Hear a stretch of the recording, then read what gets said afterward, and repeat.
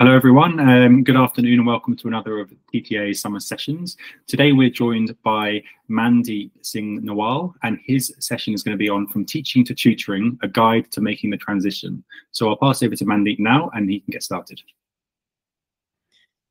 Thank you, Julius, and a huge welcome and good afternoon to everyone. Thank you for joining this session. I'm super excited to be sharing my journey so far in the transition, my experiences, answering any questions that I might be able to help with regards to your current situations, and sharing any general hints and tips that I might have as I've accumulated over the past 2-3 years. So super quickly, just before we get into things, I've had a chance to speak to yourselves, Susan and Daniela. Belinda, if you're there, it'd be really good to hear about your situation, just so I can get a bit of a background for each of you and tailor things accordingly. However, if not, that's absolutely fine, or just feel free to leave a message in the chat.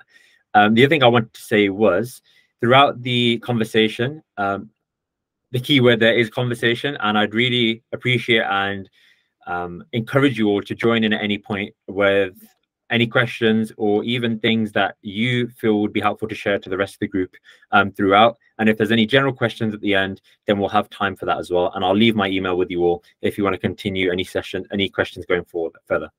Hopefully that sounds okay with everyone. So without further ado, who am I and what am I here to do? So a cheesy picture of myself, which I thought would be nice to share. But a little bit about my background. So as mentioned, my name is Mandeep Singh. I'm a qualified maths teacher, and I've spent the past 5 years in an independent school in Birmingham called King Edward's. I come from a mathematical background with a degree from Birmingham University, and I was trained under the King Edward's Consortium via a skit route.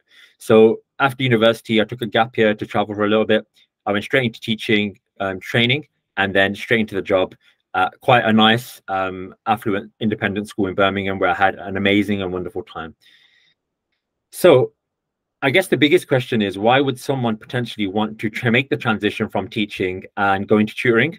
And I think there are maybe 4 or 5 key reasons why many of us have either thought it or are currently thinking it.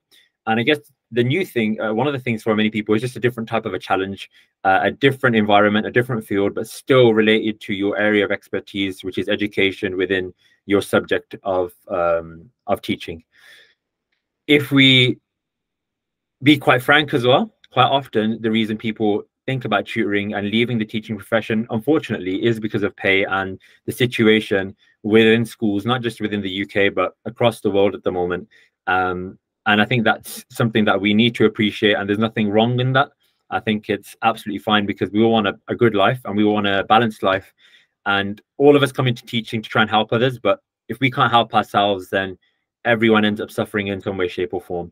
So I don't think there's any harm or anything wrong with accepting the fact that we want a bit more money in our pockets, which is why a lot of people come into tutoring or take it on as a second job. On top of that, work-life balance, again, in some schools and some situations, things can be very stressful. There's a lot of pressure put on teachers, and to try and ease that up and enjoy the balance, whether that's with family, other commitments within your community, a lot of people think tutoring might allow them for that balance. And I'll talk about my personal situation in a second, and hopefully that might help to direct your current questions as well. Another thing that I didn't realize, actually, and I thought tutoring was quite limited, was that it gives us the opportunity to branch into so many different skills. Again, things I'll touch on later on, things like consultancy and even being an advisory with an educational background. And these are things that I'm starting to delve into, and are things that initially I never even thought would be I'd have the opportunity to do as a tutor. And I think many of us coming from the teaching world thinking, I'm just going to tutor kids, I'm just going to tutor in my subject, and that's the glass ceiling. However, as we're starting to find out, tutoring is expanding at an exponential rate, not just within England, but across the world. And I myself, I'm very fortunate to have quite a few clients from all across the globe, a lot in Asia, a lot in Europe, and a lot in America as well. So I can definitely hone into my experiences with them and what people in other countries are feeling. But the general feeling from me is that tutoring is not going anywhere anytime soon, and it's definitely on the rise. In terms of market cap, there have been quite large sums of figures been thrown around, especially within the UK, within the billions. It's quite hard to capture at the moment, but we definitely know there's serious demand for it. And we're seeing an emergence of some very interesting developments. One thing I found out last year at the annual tutors conference, by the way, they haven't paid me to say that, but is this idea of online schooling and how teachers could potentially transition into a slightly different setup of a school and enjoy that work-life balance a lot more. And also, we've had the Labour government come in now, who are threatening, and I believe it's some way, shape, or form. It's on its way in terms of the tax implications for private schools. And as a result, we're seeing people that would generally have a little bit more money than your average family, that would normally put their students into private schools, now thinking about a state school option, and therefore having a surplus with regards to the money they've saved in the independent school fees. And I've already seen a wave of students come in that have made that transition and now thinking to supplement their learning within a state school by private tutors. So in that sense, if things go the way they're looking, there will be a lot of parents that have made that transition but are looking for extra help, which is meaning a lot more work for tutors as well. So I've spoke to a few of you already, and you've mentioned, is this feasible? And I'll explain my situation and how I ran a feasibility test, if you like. And if you're interested, I can even show you my spreadsheets and give you a quick insight as to how you can run some very simple calculations to figure out whether this works or not. And I think a few of the factors you need to look at with regards to is it feasible is what kind of clientele do you have and where in your tutoring journey are you? If you have just been teaching so far and you've never done any private tutoring, your feasibility test will be very different to someone that's been tutoring for 5 years and has maybe 10, 20 clients already. The other thing is, what kind of an hourly rate and what kind of a charge are you going to be putting on your service? And that obviously will severely impact whether or not this is feasible for you. And again, I'm happy to give a demo run if people think it might be helpful. So just leave me a message in the chat or a thumbs up, and I can literally take you through my spreadsheet as to how I made this decision. Things to consider. Myself and Julius were talking a minute ago about peaks and slow periods.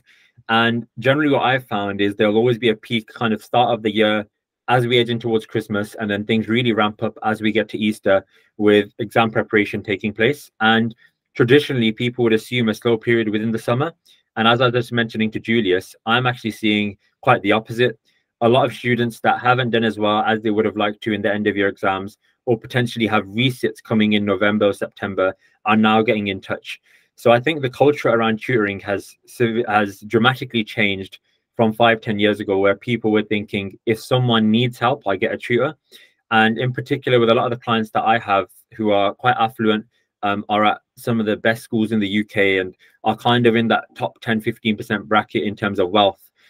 More so, it's our students are and our sons and daughters are doing very well. We want to make sure that it stays at that level. So even though the school might be providing everything they need, they don't want to take a risk and they want to ensure the maximum potential. So there's quite a difference with regards to why people are getting involved in tutoring now. And as a result, I'm seeing a lot more consistency throughout the year. Another thing that was a huge decider for me is getting involved with agencies. And I think a lot of tutors initially try and find out everything by themselves and maneuver this field by themselves. And arguably, the thing that allowed me to make the jump was getting involved with an agency. And the agency I got involved with was Keystone Tutors, that are based in central London. They're an amazing company to work with. I still work with them as a contractor. And that allowed me to have some form of a stable income or some form of a guaranteed access to clients without worrying about my name getting spread amongst previous students. And it just gave me a bit more of a slight guarantee that I'll have a chance to get more clients rather than trying to fend for myself, advertise, and all of those things. Would people be interested in a quick demo run with regards to the figures? Otherwise, I can move on if people are okay. Yes, please. Okay, cool. So I use I'm gonna hopefully, Judith, can you see that? Yes. Yeah. Okay. So this is my income tracker. Obviously, I'm not showing you the current income, but this is a blank sheet. And what I did was I thought about my current salary that I was earning at school, which was ranging around £30,000 after it was around £35,000 after I taught for 5 years at an independent school. And I was generally quite comfortable with it. I live at home with parents, so my financial situation is a little bit different. Then I had been tutoring at that point for around 8 years. I started tutoring when I was in university, so I already had a general clientele built up. And as of that, my hourly rate was between 30 to 50 pounds. So if we just take 40 pounds for average. So the way I thought about it was to create a minimum income. For example, if that's £2,000 before tax, I need to reverse engineer my calculations to be able to think, how many hours do I need to tutor per week, and how many clients would that translate to? So I'm just going to get my calculator out and run the figures. So if I'm looking for £2,000 a month and I'm averaging a £40 hourly rate, then I need 50 hours of tutoring throughout the week. So in that basis, I would need, if I'm doing 5 days, that would be looking at 10 hours every week. Sorry, not every week. My maths is not working. Divide that by 4, 50 hours per week. I'll write it down here. 50 hours per month, which would basically be 12.5 hours per week. So then here you can start, and if you already have existing clients, you can start tracking your income over a 2-3 month period using something like this. And on average, see what am I currently earning and what would the trajectory potentially look like. So if we're looking for 50 hours a month, 12.5 hours a week, that if you're doing 1 hour a week with a student is basically 12 students you need for the bare minimum at £40 an hour. And you can therefore think about, okay, do I have 6 students at the moment? Do I have 10? And how hard would it be for me to get the extra 2, 3? Or if you're starting from fresh, how realistic is it for you to go from 0 to 12 within an instant? And what I'd recommend actually is a transitional period, which I'll talk about in a little while. But hopefully that just gives you an idea as to how I reverse engineered in terms of financially thinking about whether this was feasible or not for me. Now, I was quite overwhelmed, and once for myself, due to being a maths teacher and having the network that I do, as experience grows, as you develop within your own work, you can actually start charging higher rates. So I managed to climb the rate up as we went on, and that meant less hours. But then my demands changed. I had a daughter, so then I needed a higher income, and my wife stopped working 5 days. She's now down to 3 days. So you can basically keep an eye on the financials yourself, but hopefully that gives you a very quick insight as to how to reverse engineer things and how things might be looking. And what I'd really recommend is, if you're currently tutoring, start filling out an income tracker for the past 3-4 months. The more data you get, the better. And if you can go through a year, that would be amazing as well. But that will just give you some hard data as to what has happened in the past year and can I rely on this. Hopefully that makes sense so far. It'd be great to take any questions that people have specifically about the feasibility test in terms of financials right now. Otherwise, you can ask at the end. Okay, we'll talk about agencies in a second as well, because that's a very important point. So if that's all for the test run, agencies are very important. It depends on which agency you go for. And I would say 60%, 70% of agencies are basically a free-for-all. They take on a lot of tutors, and they have a lot of tutors on their books. And then one job will get posted on Tutor Cruncher, and then it just goes into a wall where there's 15, 20 people applying for one job. Eleni, I think those are the kind of agencies you're referring to. And I found that they really weren't helpful, and it was a needle in a haystack to try and find clients from those agencies. What I would say is to try and find a bit more of a tailored agency. So for me, Keystone Tutors, I'll show you their website. Again, they are very selective in who they take. And my personal journey, I was very blessed to be at a school, an independent school. So this is Keystone Tutors. I'm sure they won't mind me praising them. But this is Keystone Tutors, and they work out of central London. I was lucky enough to get a job with these and work with them because of my experience. And a lot of these higher end tutoring agencies are looking for very specific things.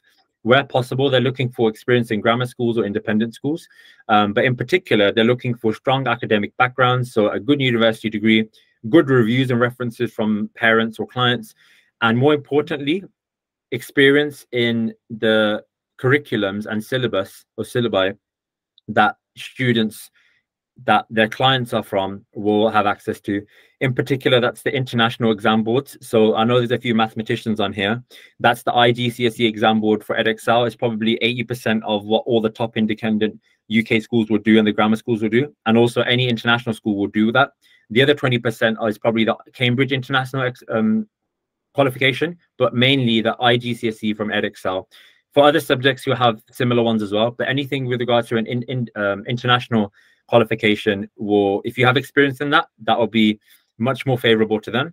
And just to give you an insight, if you're teaching any maths qualification at GCSE as a standard teacher, the jump to IGCSE is not big.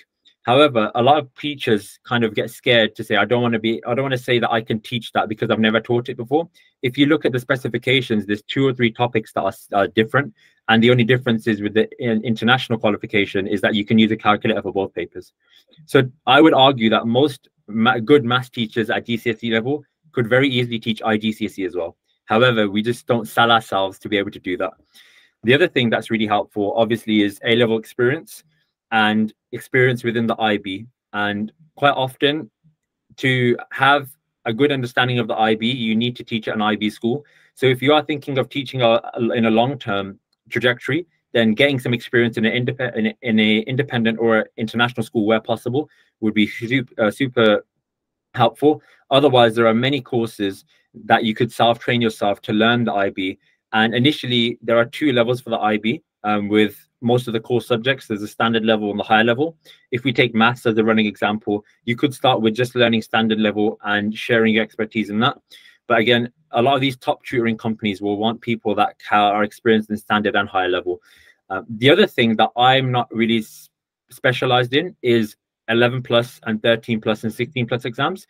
13 plus and 16 plus I do have experience in, but entrance to grammar and independent schools, the market for that is absolutely huge at the moment and arguably higher than GCSE. I stuck to my niche, and it's something I'll talk about later because I didn't want to spread myself too thin. However, if A-level IB is something that's out of your comfort zone, then definitely learning the ropes regarding entrance exams is something that parents will bite your hands off for. And these kind of companies are really looking for people they can trust to lead students and parents and families through that process. So hopefully there's a few things that you might be able to develop within your own learning or opportunities you might be now looking out for. If you would like to get involved with one of these, I would say, more intimate consultancy firms or tutoring companies. And there's quite a few, and a lot of them are based in central London. But again, a lot of them will do tutoring online. And just my personal route was through Keystone. I got accepted with a few other companies. I won't mention their names out of respect, but I found Keystone by a country mile were much better. And I'm just about to start tutoring with another company called Quintessential Education. So I'm just onboarding with them. But they have given me access to a lot of clients. And then what will normally happen is you nurture the relationship with that client. Obviously, if a client has come through an agency, then you need to respect that and adhere to their rules and their systems and their finances. However, what will happen then is that client will tell a friend and they'll come to you directly. And then obviously you can have a slightly different setup where normally you can charge a slightly higher fee. So that's a little bit about agencies. Where possible, stay away from the ones where there's 20, 30 people applying for a job because it just is not worth your time.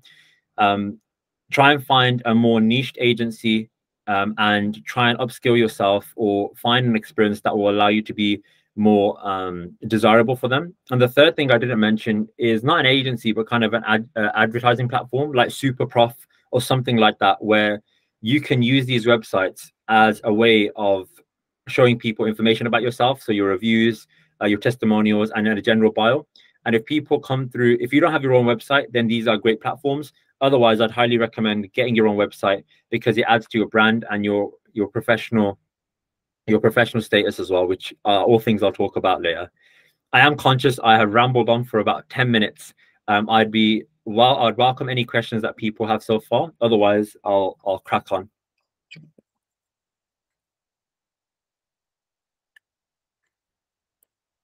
Okay, I think everyone's good.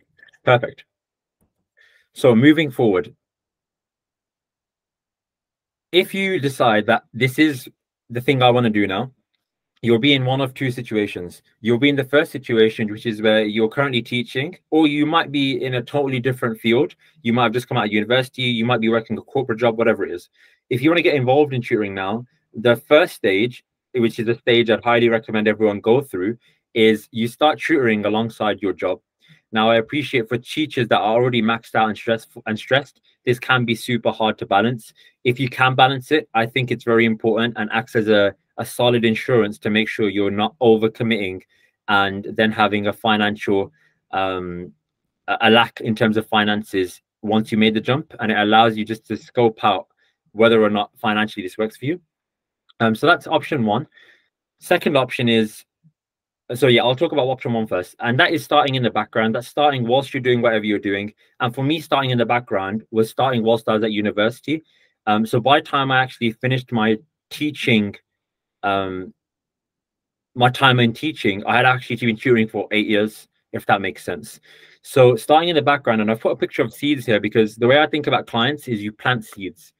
And this isn't something that I found you can just advertise and get.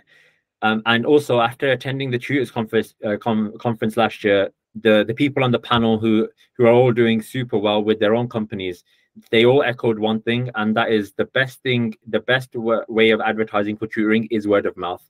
So for me, it's getting those seeds planted as early possible. And again, for me, it is a long game. It's not a short fix. It is something that takes quite a long time to develop, depending on your input and your effort and the level of service you offer. So I would say if you haven't already, don't make the jump straight away unless there's a specific reason. I mentioned Keystone. They actually take on full-time tutors, and it's I think the only tutoring company in the UK that takes on full-time tutors as a job. So if you've got a full-time job, then brilliant, make the jump. However, if you think of it as a side hustle, as something in the background, definitely build that up over a few years or however long you might feel would allow you to give the number of clients you need that allows you to pass that stress test, the financial stress test we mentioned a minute ago. Obviously, that will include 2 jobs at once for many of you. And just to give you my personal time frame, so I started thinking about leaving teaching seriously in January 2023. And the reason for me personally was I was at an amazing school. My work-life balance was really, really good. The students were great. I loved it.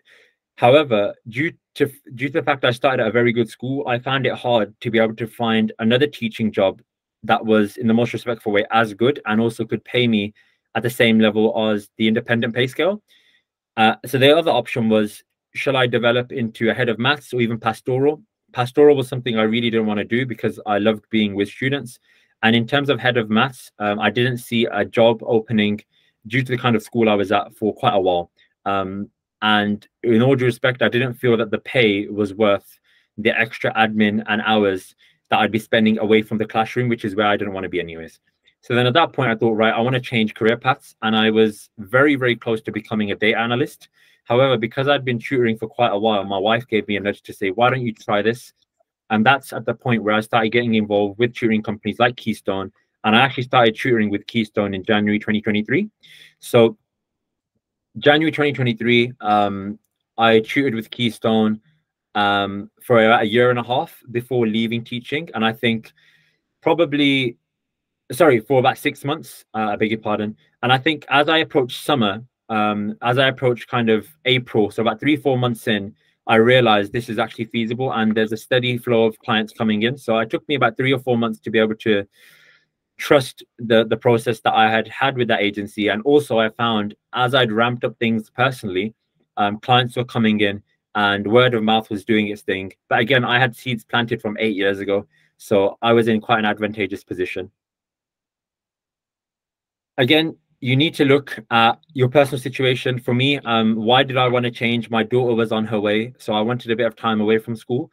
And also I could have survived with slightly less finances because I was living at home. So I had like an insurance on top of my insurance. Some people are more risky and they want to make a bit more of a bold step. For me, because I had a child on the way, I need to make sure that there was a sale proof. And my worst case scenario was I try it for a year. And if it doesn't work, I've got 5 years experience in a great school, I'll go back to teaching. So I think for most experienced teachers, you'll find a job fairly quickly if it goes to pop. So it's always good maybe just to give yourself a time frame, whether that's 6 months, a year, to try it. If it doesn't work, then you know you're going to head back. Set of exams, the most difference will be the same year. So every year, almost the whole. Yeah, that's a good question. I think depending on what kind of networks you're getting into, initially the most demand, the demand for tutoring is exam cohorts. But what I've found, especially with parents that are a bit more wealthy, they want support from students right from year 7, just to make sure that they're staying up with the pack. And also not just wealthy parents, but generally parents, I think, are becoming a bit more open to this idea of general support. With A level, yes, obviously, then you're quite restricted to a 2-year time frame. However, with those A level students, if the seeds are planted long enough, you'll have, for example, if we have Tom who's doing A level, he does A level with you, and then Tom goes off to university. If you've given a really good service to Tom and Tom's family, quite often they will brag about you. And I've found this, and me as a parent now, if I go to a great nursery, I'm going to brag about it to everyone because I want other people to know. And what I've found in the tutoring world is the same culture exists, even for bad as well. So this is why it's really quite a delicate thing. If you get it right, then Tom's family will tell all of his cousins, tell all of his friends. Tom's mum and dad will tell their work colleagues, and then you'll get a year 12 or a year 8 student that will come in through you. Again, these are seeds that you can't follow the projection for, but based on my 8 years of experience, I've found that they definitely do start sprouting. The higher the level you are in terms of the service you provide, and how well you nurture that relationship with the clients. But yeah, if you're limited to A level, then obviously it's a little bit more difficult. And again, is there demand? I think asking the experts, again, attending networking events, conferences, people that are running tutoring companies. Again, the TTA is a perfect place to find these events. Going up to them and just honestly asking, is in my subject, is there demand for this? And unfortunately, there are some subjects where it is very, very hard to find clients. The most popular subjects, obviously, are your STEM, your maths, your sciences, English, economics, and other subjects are probably second tier, which is your history, your geography, your languages. And then there are some subjects that generally don't have a lot of demand. So you need to be real about what you're teaching.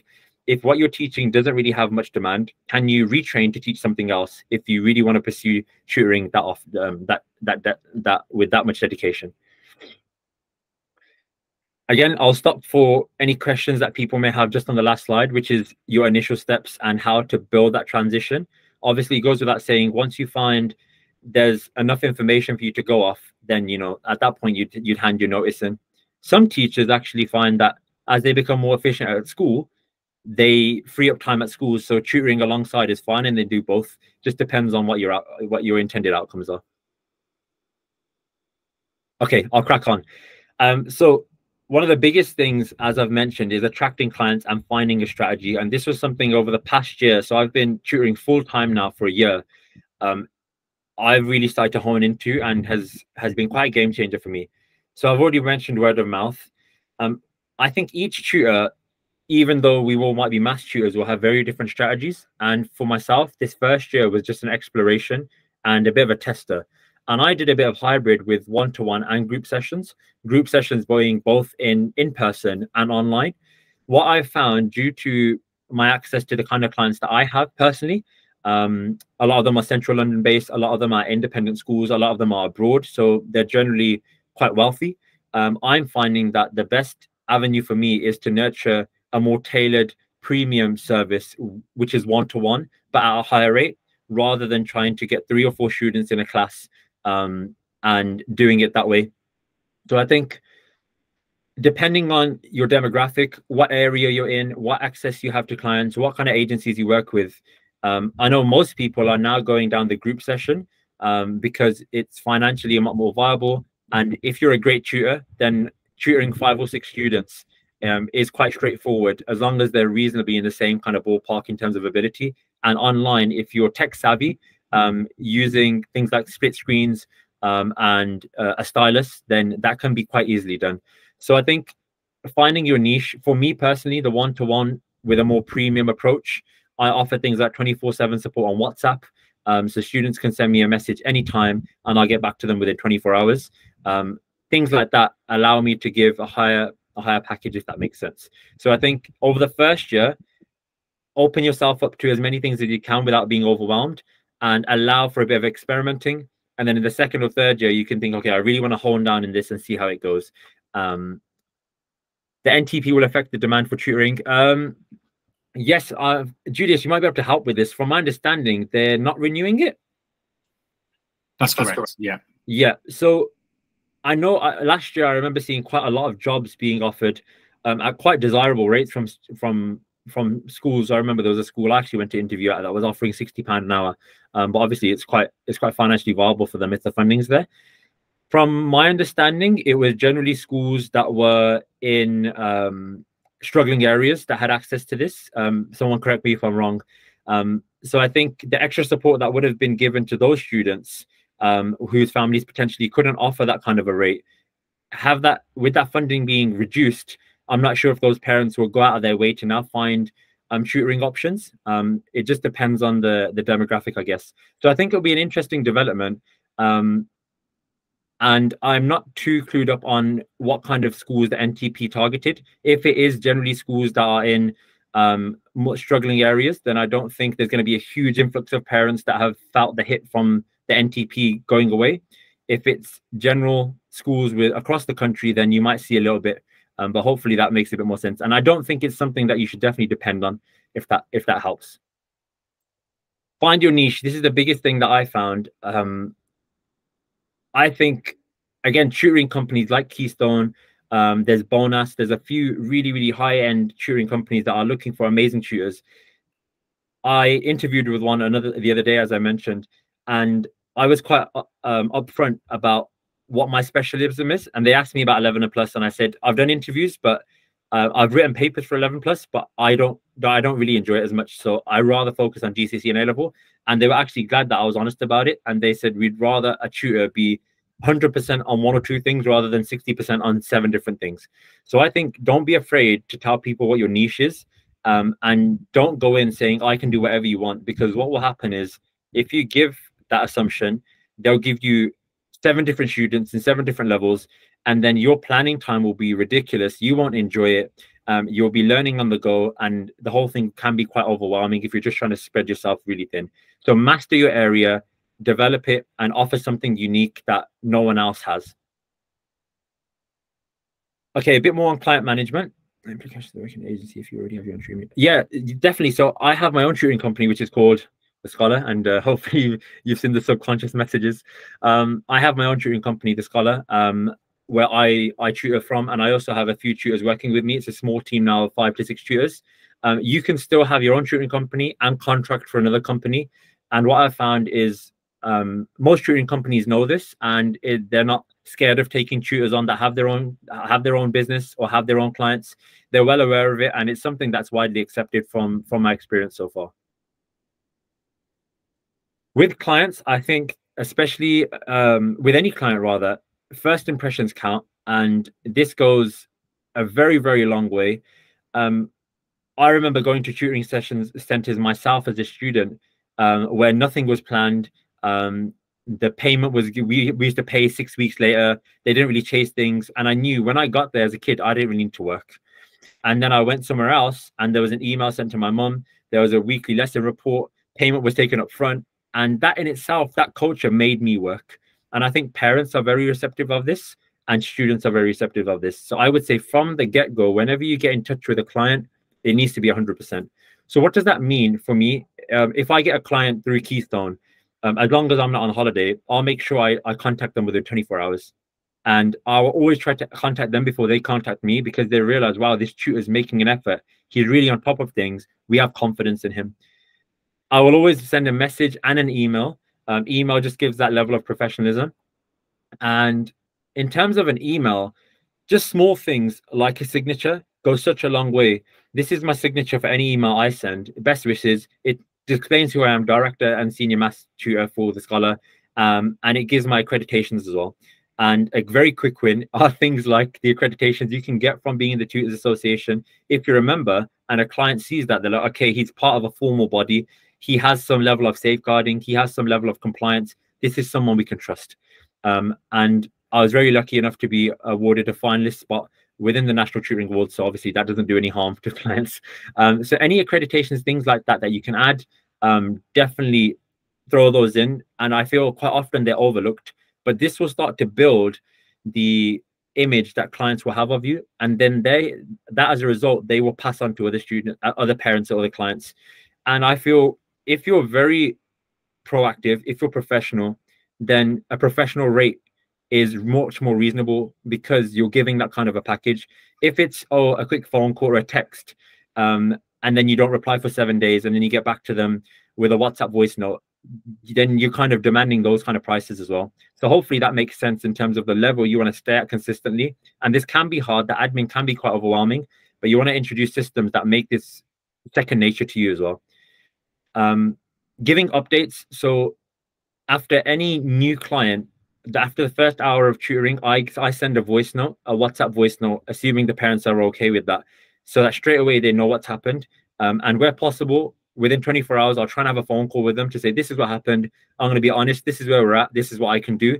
Do you have any questions? And I found that they really appreciate the honesty, not over exaggerating what you can do or the magic you can work, but then also saying to parents, I'm going to need you to help support Tom or whoever else it is. And having that honesty from the go set just gives clarity and trust within the relationship.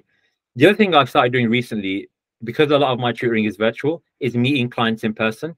So I was in London about a month ago to see a friend, and I just texted a few of the clients saying, I'm in central London, wherever you like to go for a coffee. And yeah, I met a few of them, and we just sat down, spoke about life, spoke about tutoring, spoke about what their family's needs are. And for example, I went to go meet one of the families, as a student from St. Paul's Girls' School. And after sitting down with him face to face for an hour, having a really nice conversation, he actually gave me some business advice. And then he really liked me, and he's saying, "Can you tutor my other two children as well?" And now he's recommended me to a friend. So I feel the networking and the being a people person is super important, and really plants those seeds at a higher rate. So definitely go and speak to parents, have a coffee, go for lunch, whatever you can. Those things, you don't see the direct outcome of them, but they do really add to the value you can provide, and it gives trust as well. I am just conscious of time, and I want to make sure there's a chance for questions. So I'm going to speed these things up. If anyone would like more details on what I'm talking about, let me know and I'll slow down. So then if you're going to transition, how do you go through things? So you can be a sole trader or a limited company. The difference, generally speaking, is the tax implications and how you deal with your taxes.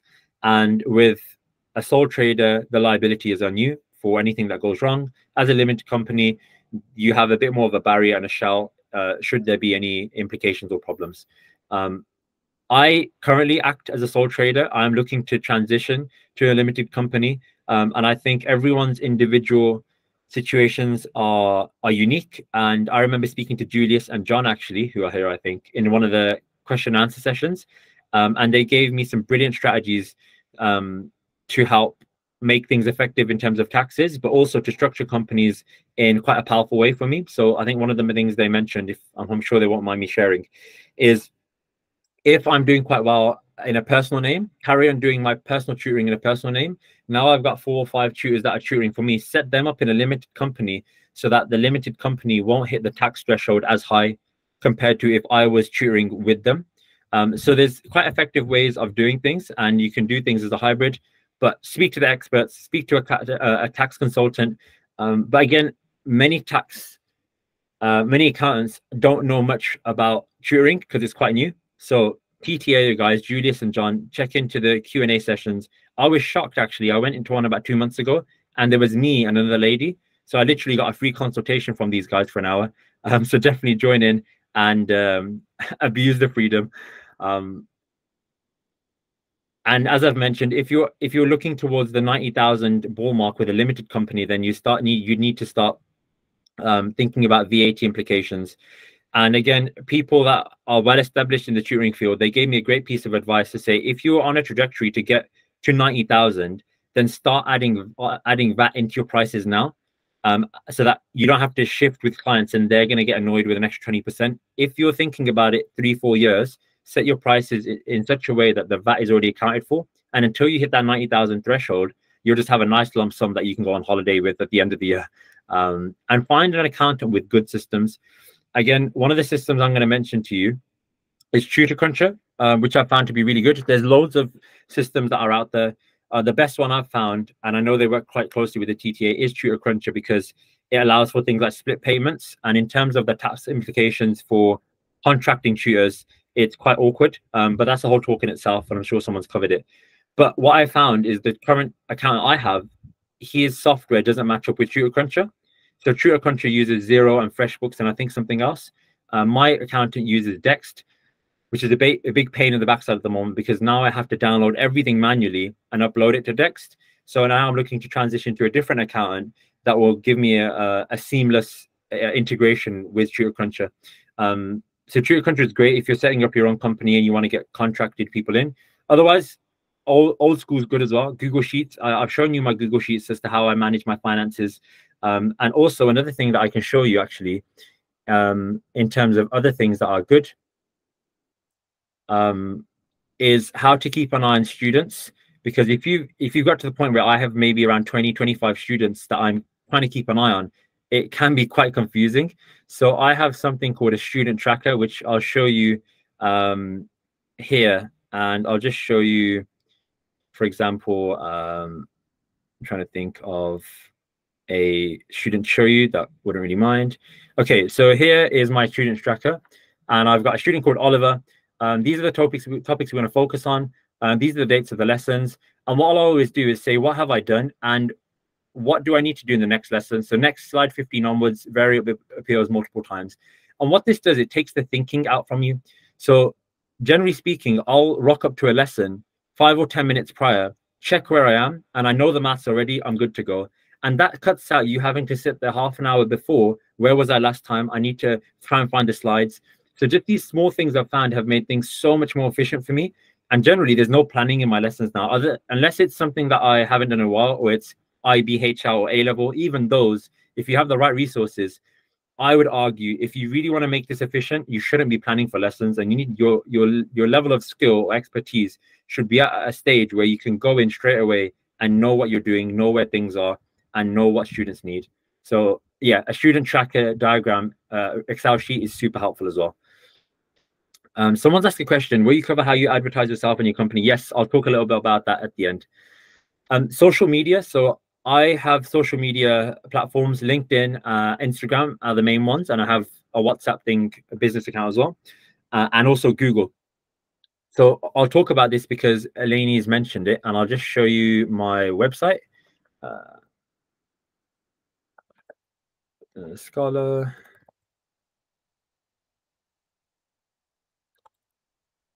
Okay, just bringing it up. Just give me 1 second.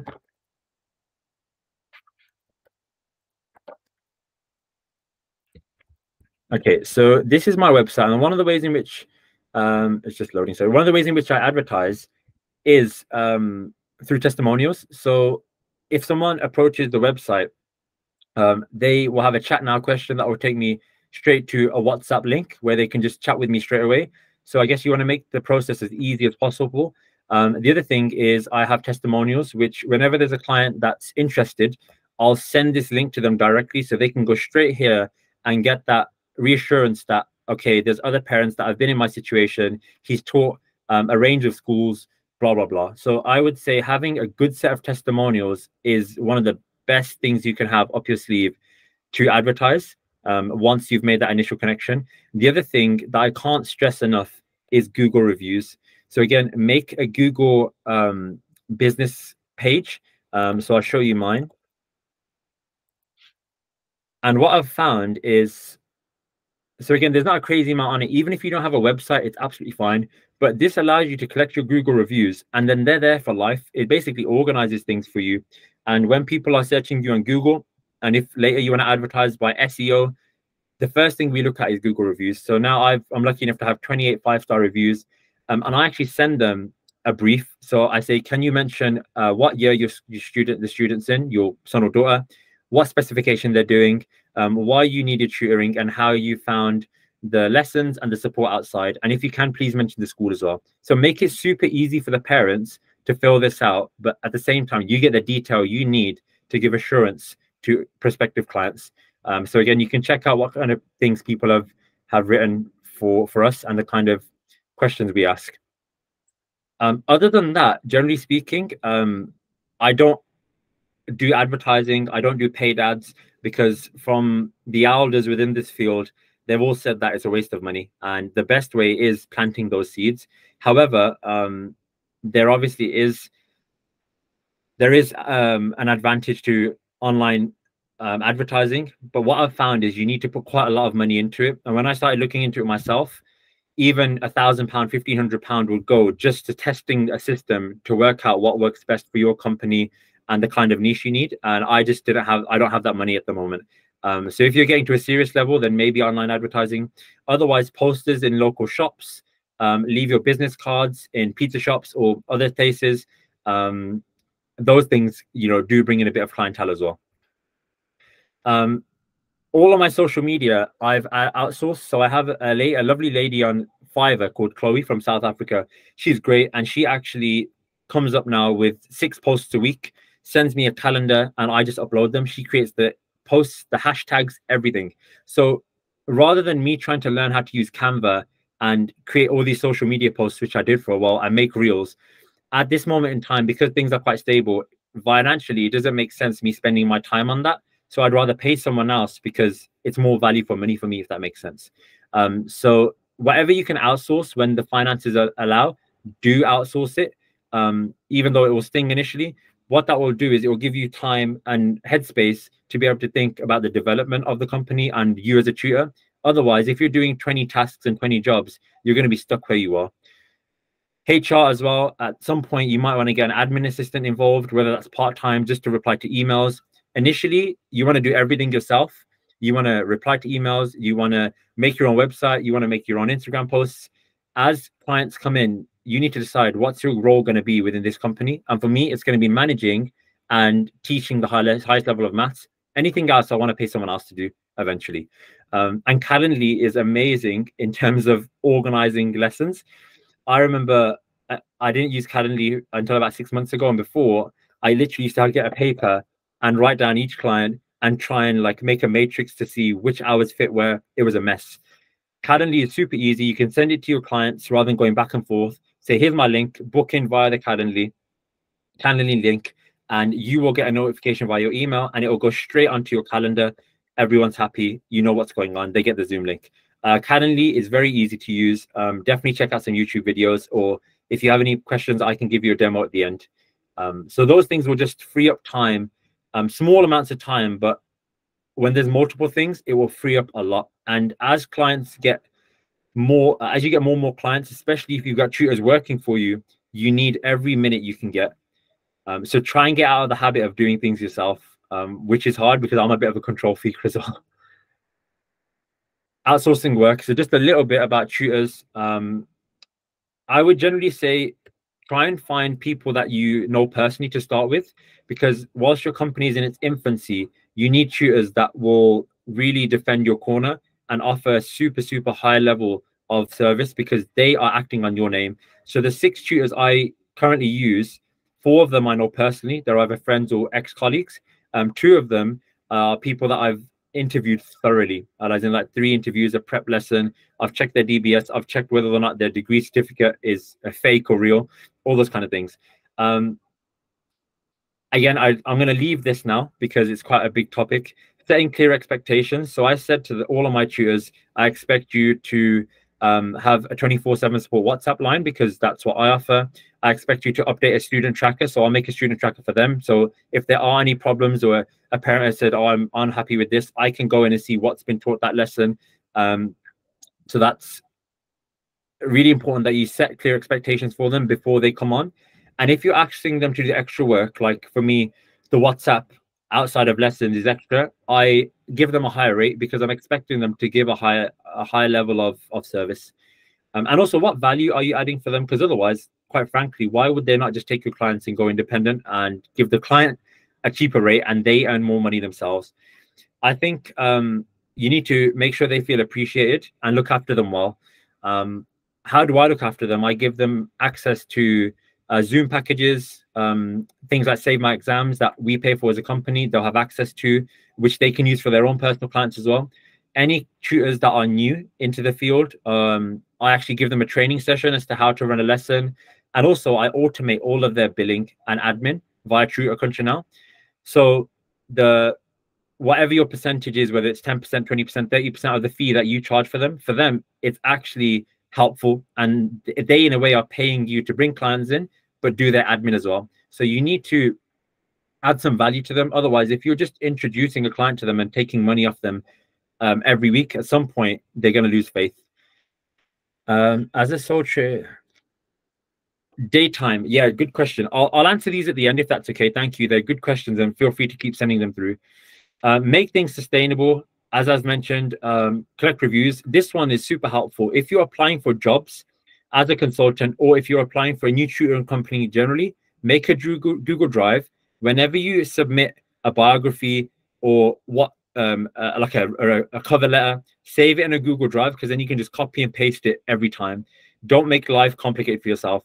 Any tutoring jobs you apply for, make sure you saved all of that hard work, because then, for example, if I apply for an A-level job privately, I apply for an A-level job through an agency, I just copy and paste, change the school name, change the exam board, because the skills are the same.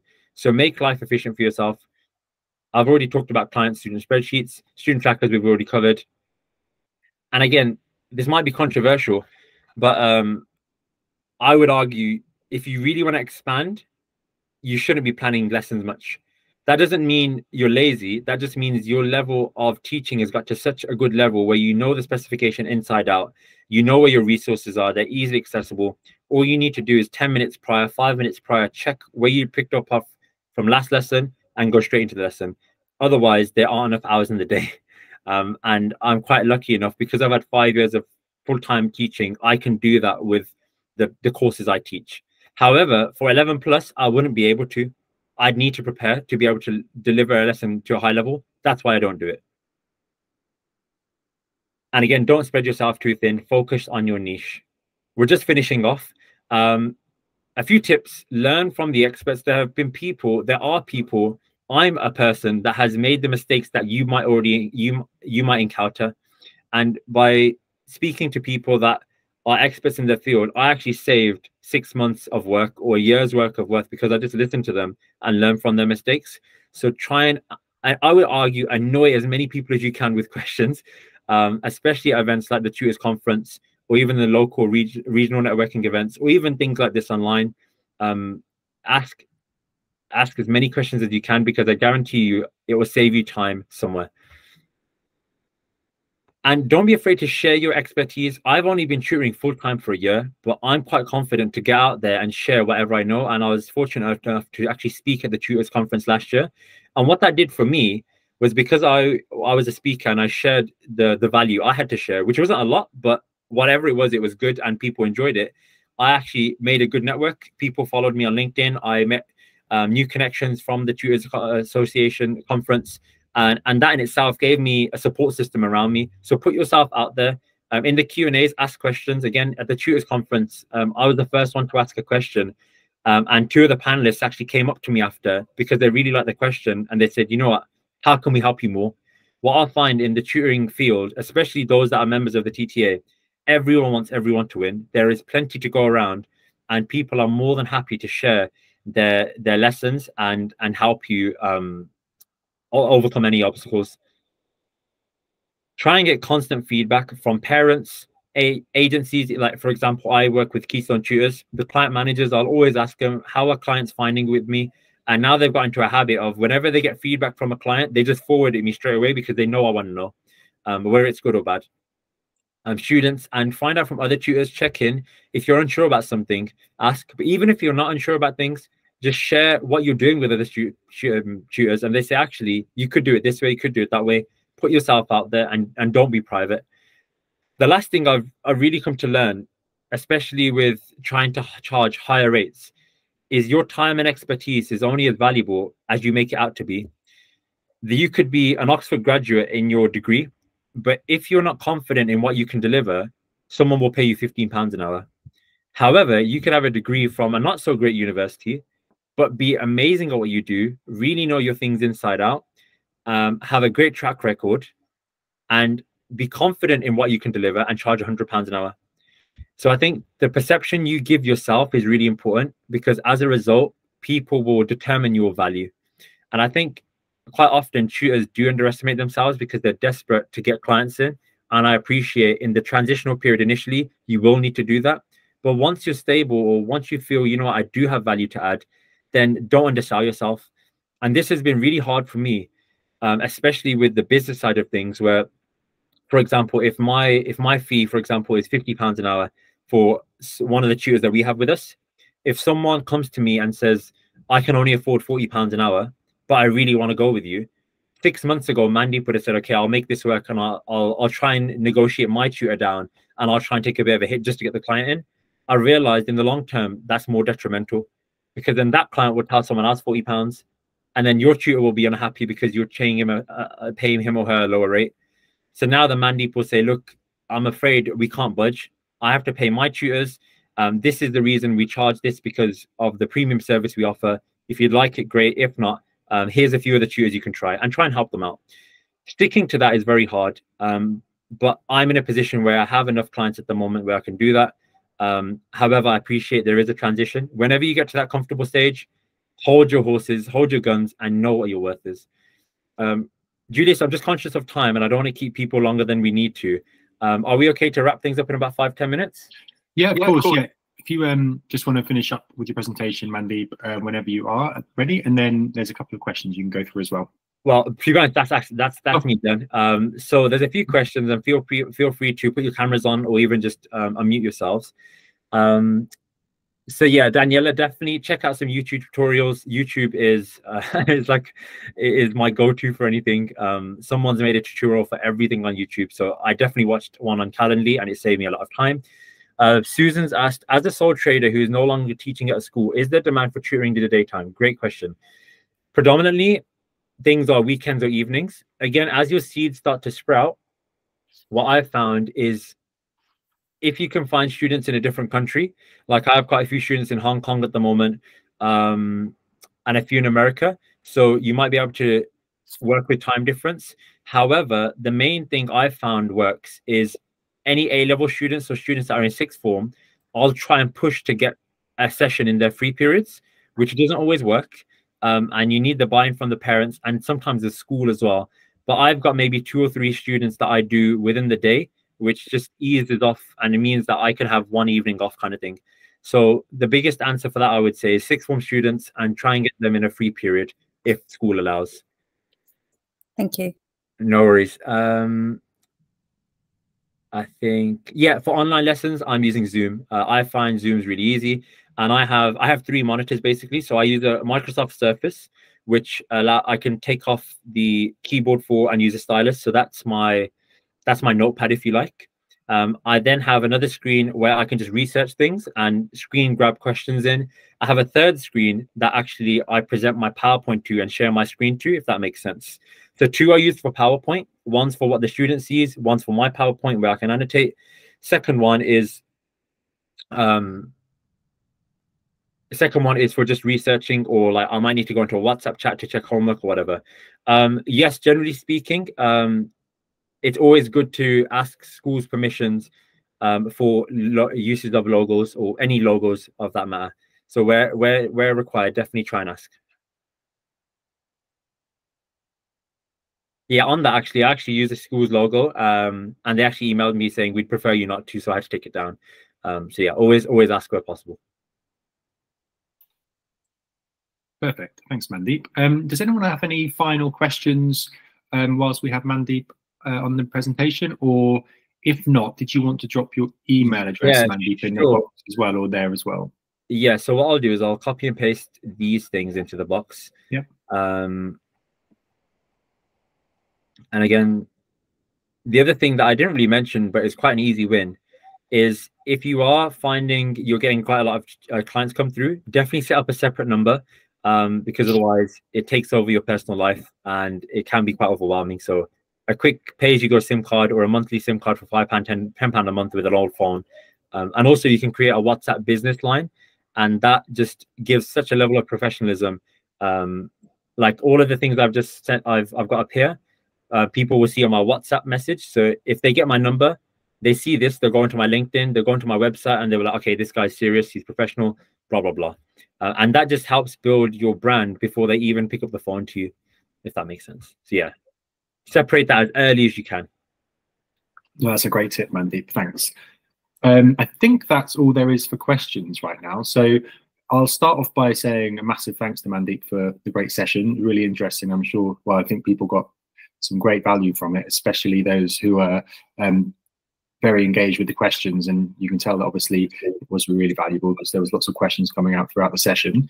If anyone's watching this back on a repeat on YouTube, please feel free to get in contact with Mandeep. You can see his contact details in the presentation there, and I'm sure he'd be happy to answer some questions. And for those of you who are planning to join some of the rest of the summer sessions, we finish up next Thursday, so please check the calendar and the schedule and try and find a session that suits you. So thank you very much, everyone. I'll leave it there, and I hope you have a great rest of the day.